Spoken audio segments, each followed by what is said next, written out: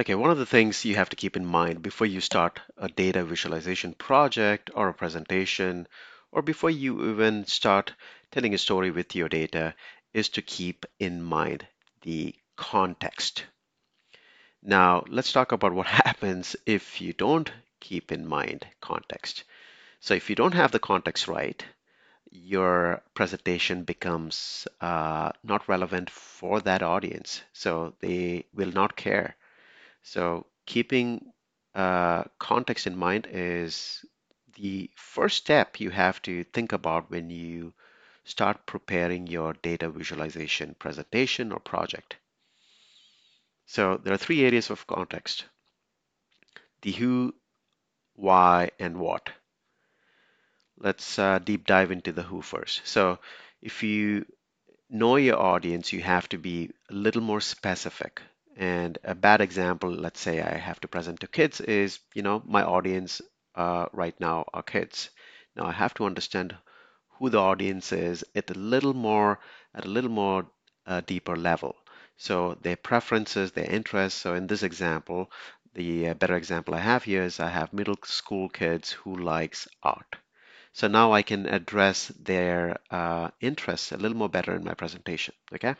And within that audience, is there a specific person or a group of people who you care about so that you can fine tune the presentation a little more?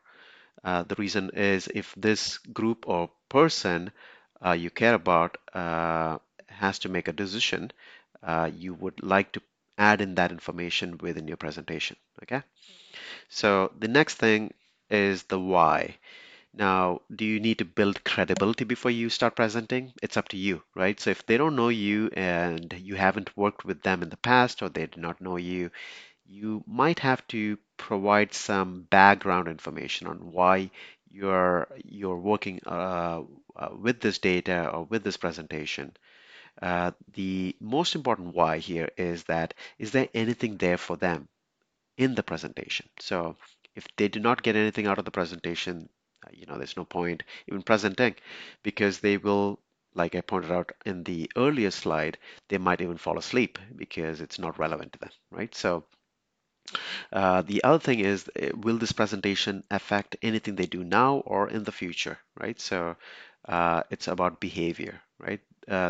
Is there anything here which could affect them, uh, which could affect their lives, that could affect their environment?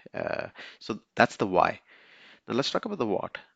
What actions do you want your audience to take, right? So example is, do you want them to join a movement? Do you want them to start a new habit? Do you want them to learn something? Do you want them to leave this room remembering something, right? So the other what is, what visuals do you want to include so that it's easier for the audience to make decisions?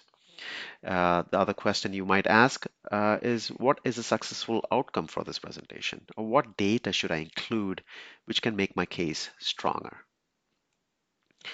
So that wraps everything up, but the real test to know that your presentation is actually working is to come up with a 3-minute pitch.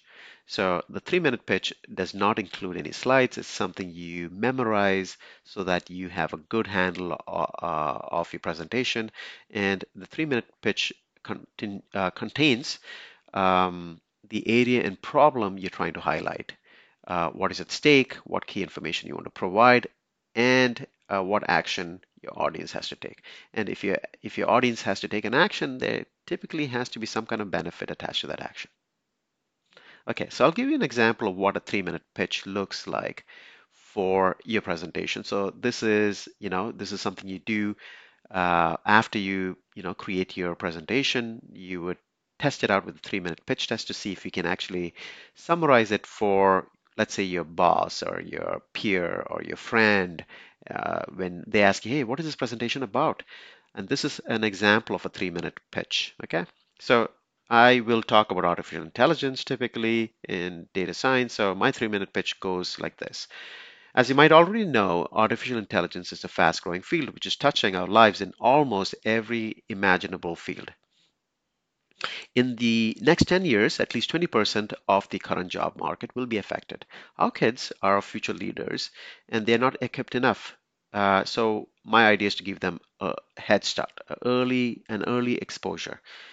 It would be great for them to enroll in classes which teaches them the basics, right? So that's like an example of a 3-minute pitch. And if you look at this, you have the area, the thing at stake, so the current job market is going to be affected, and some kind of benefit, which I call the head start, and an action.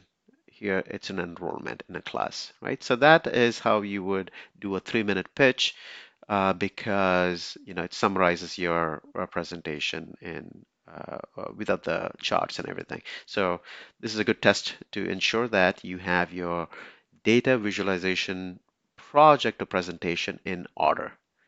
Thank you.